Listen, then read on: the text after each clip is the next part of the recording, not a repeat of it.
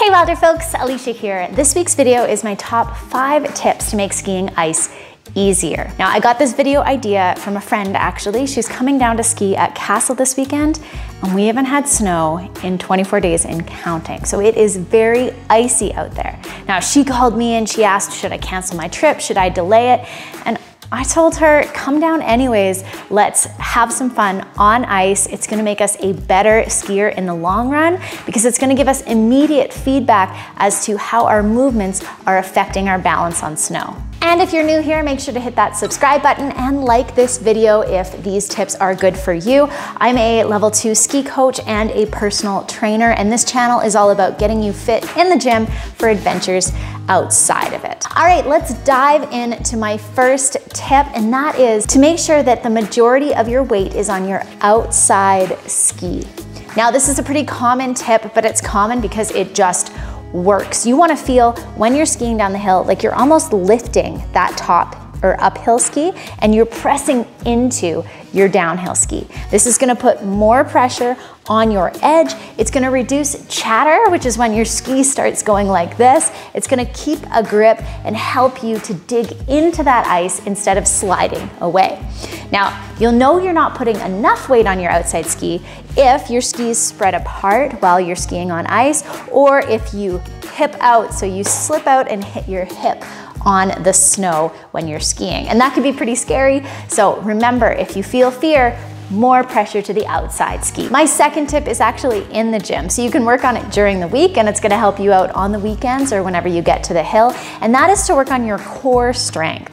I have a bit of a controversial belief when it comes to skiing technique. I don't believe your feet or your skis are actually your base. I believe that if you're able to stabilize your torso and have a strong core, then no matter what happens underneath your feet, you're controlling your center of mass and you're gonna stay balanced on your ski. The way to work on core strength is going to be in a standing position where you're moving your limbs while stabilizing your core, and also individually in a horizontal position working on specific muscles. Now, we have an 8-week pre-ski dumbbell fitness program. If you're interested in having the best season of your life, you can check that out in the link below if you want more guidance.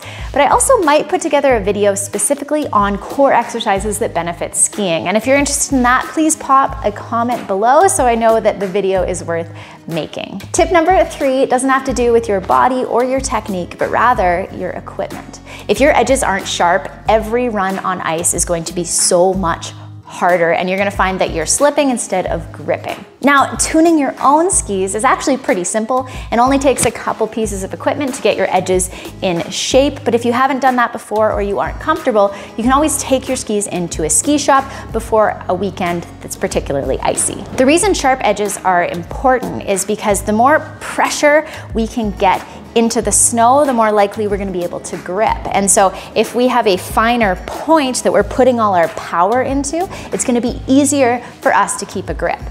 Imagine going across a parking lot or trying to stop on an icy parking lot in a pair of slippers versus a pair of ice skates. Tip number 4 is back to technique. I want you to try this drill out. It's a super simple drill that's gonna work on separation. Separation in skiing is just having your upper body and torso pointed a different direction from your lower body and skis. And it's really important because it makes it easier to keep your center of mass balanced as you turn your feet underneath you.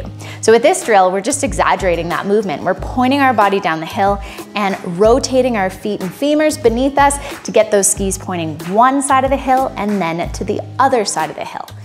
Try this on gentler terrain to start off with, and then try it on steeper terrain as well. It's gonna give you more confidence when you do start sliding because you know what it feels like and you know how to stay centered even if wild things are happening underneath your feet. And my 5th and final tip is to not avoid ice.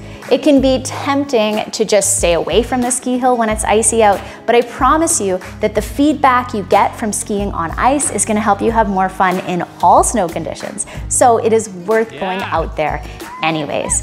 Remember to maybe start on an easier run than you normally would go on, and then as you're feeling confident and as you're gaining confidence, try and increase the difficulty by going on steeper runs. And after you've been out skiing on ice, make sure you do mobility at the end of the day. A small investment in keeping yourself mobile is gonna pay dividends in terms of enjoying a longer season and more seasons skiing.